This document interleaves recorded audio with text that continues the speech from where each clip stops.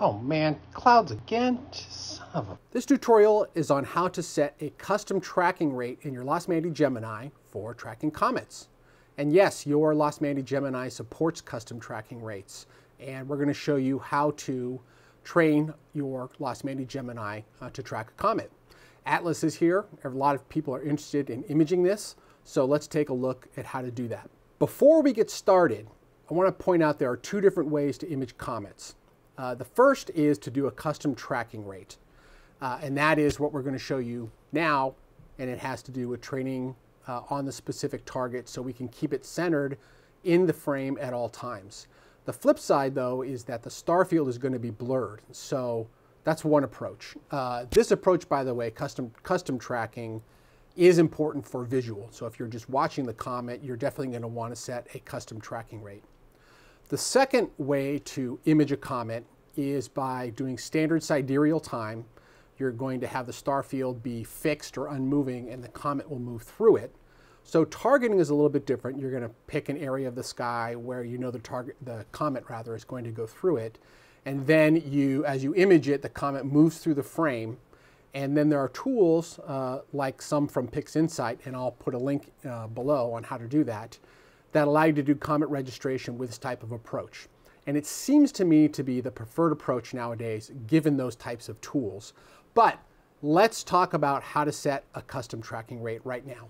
To start your training for custom comet tracking, you want to be set up as though you're imaging. So that means it's at night, you have everything running, it's in focus, and you have your target or your comet centered in your image or in your eyepiece. And this is a very important starting point.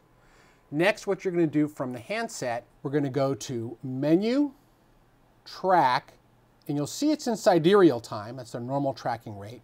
But we're going to go ahead and click on User Defined. And again, making sure that our target or our comet is centered, we are now going to click Train. And we're going to let this run for about 4 or 5 minutes. It's not critical during this time that you keep your target in the frame, but it is helpful to make sure that it's somewhere in the frame, because later on at the end, we are going to center it. So during this time, you can kind of chill out, do whatever.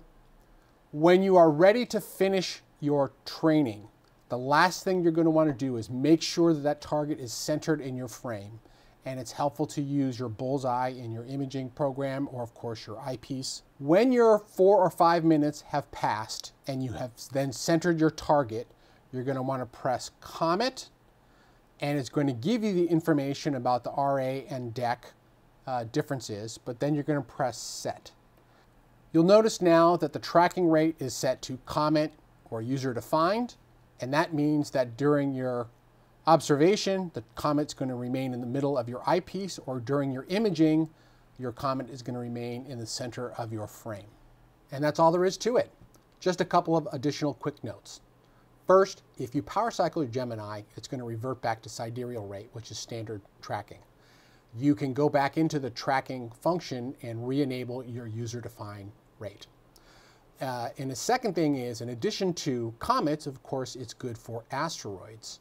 It is not good, however, for tracking the International Space Station or satellites. This mount is designed primarily for things that originate in the cosmos and not man-made things. They just go too fast.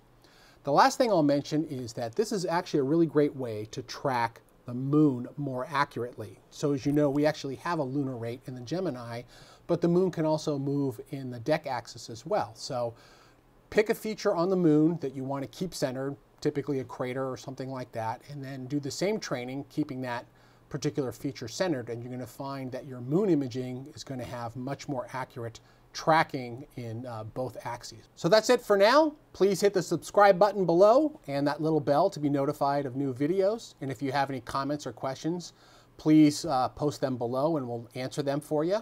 And we look forward to more of these videos in the future.